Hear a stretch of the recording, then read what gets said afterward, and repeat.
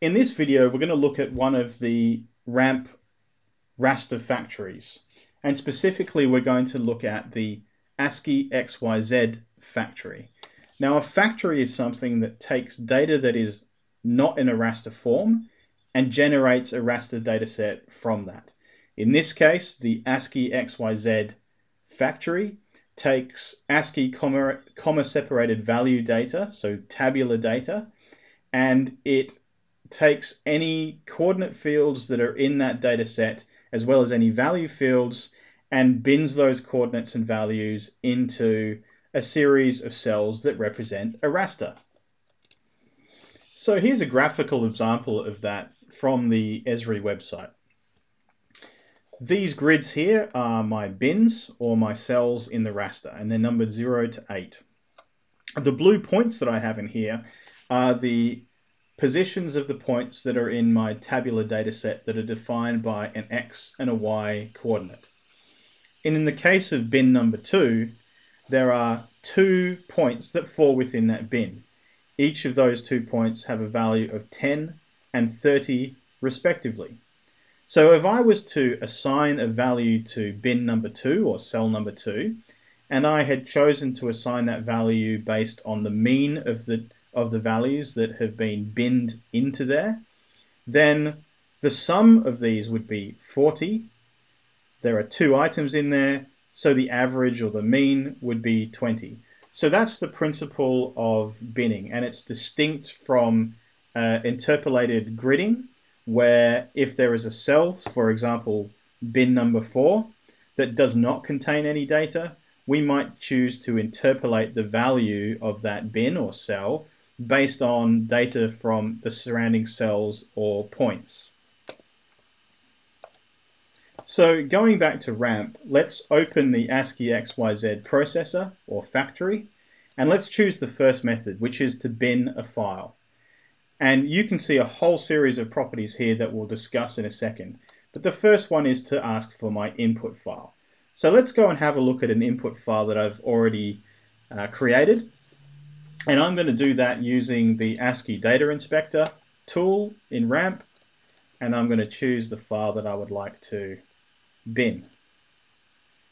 In this case, you can see the contents of that ASCII file, and it is a standard ASCII CSV file. That's the expected format that the ASCII XYZ binning processor would like. And that means that there is one header line that describes each of the columns within the data set, and that is followed by a series of comma-separated values that fall within each of those columns. If you don't have a standardized ASCII CSV file like I do, then you can use the tabular data processor to import and create and generate standardized ASCII CSV files that can then be used for binning purposes. Let's have a look at this file now in a tabular mode. So I'm going to open it in the standardized ASCII CSV file, and I can see now that I have easting, northing, and depth values, and if I inspect the values of the eastings and northings, they're moving by about 2 meters each step, and the same again for the northing, 38, 38, 40. So essentially there seems to be a point every 2 meters, which means that my bin cell size needs to be at least 2 meters. So let's go back to the factory or the processor and choose that file we just inspected. Choose the fields that define the X and Y values of the coordinates. In this case, it's the east field and the north field. And then the field that we want to use for the Z or the value of the raster. In this case, it's the depth field. Now, the bin size, we already looked at the coordinates and we found that they were spaced roughly about 2 meters apart. So I'm going to be a little bit cautious and I'm going to say let's bin it to a 3 meter cell size. This is now asking for the no data value. That's just simply the null value. That value needs to be outside of the bounds of any value that could possibly be in the depth field, the Z field, or one of the cell values. Now we can choose a series of different cell assignment methods.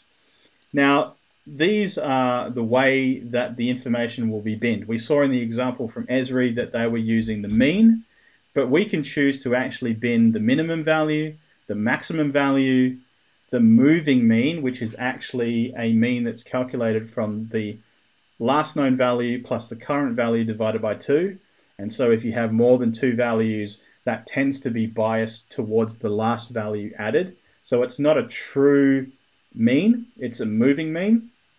And generally, if you define your cell size correctly, and you have fairly homogeneous data, that shouldn't be an issue.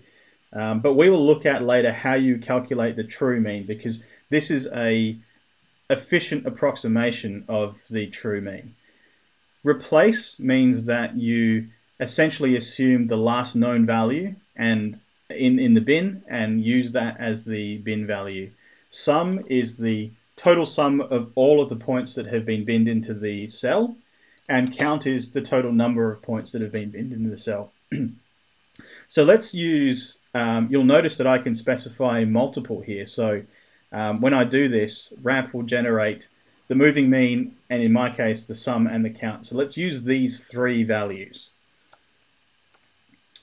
Okay, the other thing that it's asking for is a correction surface.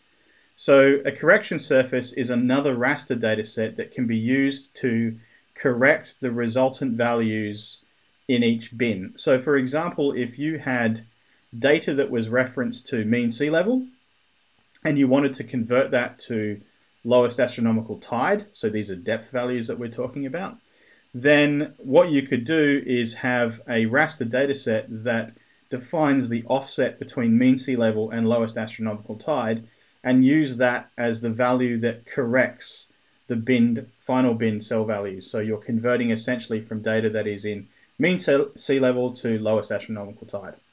Let's just click OK and see this run and see what results we get.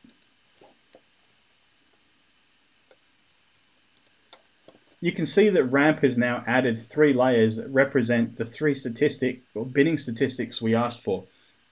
The first one here is the moving mean, then the sum and the count. Let's render this, and immediately we can see that the data set, we haven't really binned it. There are holes in the data set. So we will probably need to do some sort of filtering on this data set to fill in those null values and make it smoother. So let's have a look at doing that first.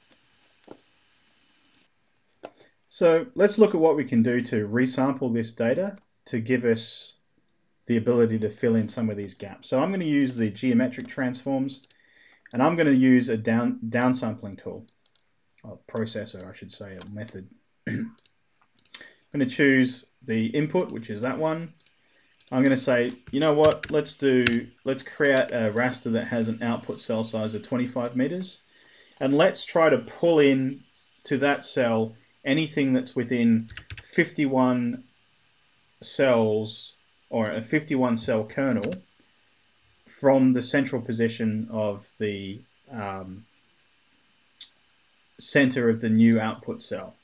So that means that it's going to use plus 25 and minus 25 cells in each direction on the input raster.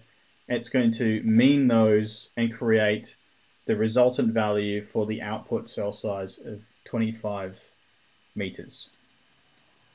Let's allow that to run.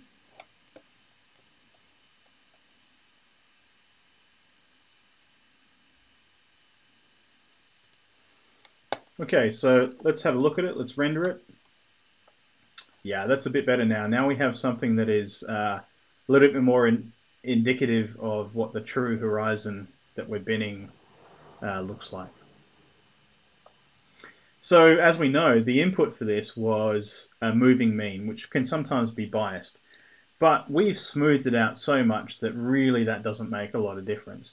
But what if we wanted to create a true mean for these data sets? Then I would simply take the sum and the count and divide the two together. And I could do that. Let's render these so we can have a look what they look like. That's the sum. That's the count. Let's take these two data sets now and divide one by the other to create the true mean. So this is a sum of all values binned.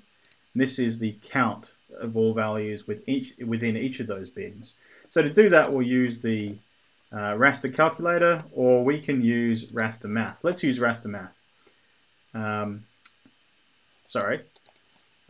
Map algebra. So what we're going to do is we're going to take, let's take the sum and divide it by the count. Yep, and that's what the divide processor does. And we'll run that. It's now created the true mean. Let's have a look at that. Now that's the true mean value. So we'll call this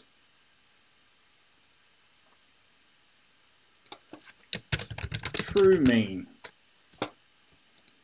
Okay, let's do the same thing again. Let's try to smooth this data set out,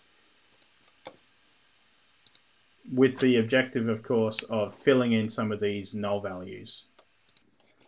Let's be a little bit more smart about this. So we're going to use the geometric transforms again, and we're going to use the downsample, but we're going to use the true mean, and we're going to use, again, outputting 25, but we used a huge kernel size before, so let's halve the kernel size to 25. And this has created a raster that looks a little bit like this. So that's good. It has a lower resolution. It's a bit more broader.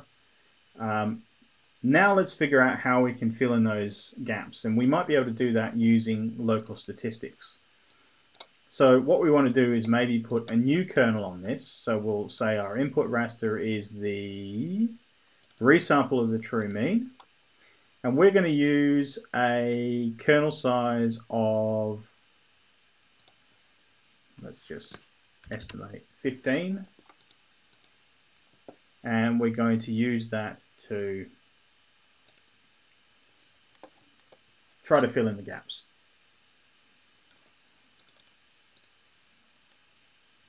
And here we go.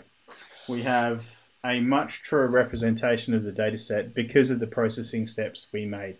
So what we've looked at here with the binning tools is how you can bin data, how you can interpolate in between, and how you can create in between null values, and how you can create a data set that is representative of what you'd like to show without creating too much bias. Interestingly, let's look at the difference between the data set we just created and the data set we had before, where we purely used the geometric transforms to create the data set. You can see this is a little bit more blocky. This is a little bit more clean and clearer and smoother. So it's up to you how you want to use those combinations of different processes to smooth out anything that you've binned. But let's quickly go back to the ASCII binning processor or factory and look at quickly the other methods in here. So we use the bin a file method, but you can also do exactly the same thing but explicitly define what you want the output extents to be spatially. That allows you just to gate if you have a really big file, and you can just ignore values that fall outside of your area of interest. You can also set it up so that you look at a folder that contains a series of, say, CSV files, and then you can basically bin all of those files. So if you had 15 CSV files, you could bin all of those files into a single raster data set. And then the last method here allows you to take a whole bunch of different input files and bin them into separate output raster files. So those are the options that you have here with the ASCII XYZ binning tool. Thanks very much. I hope it was useful to you.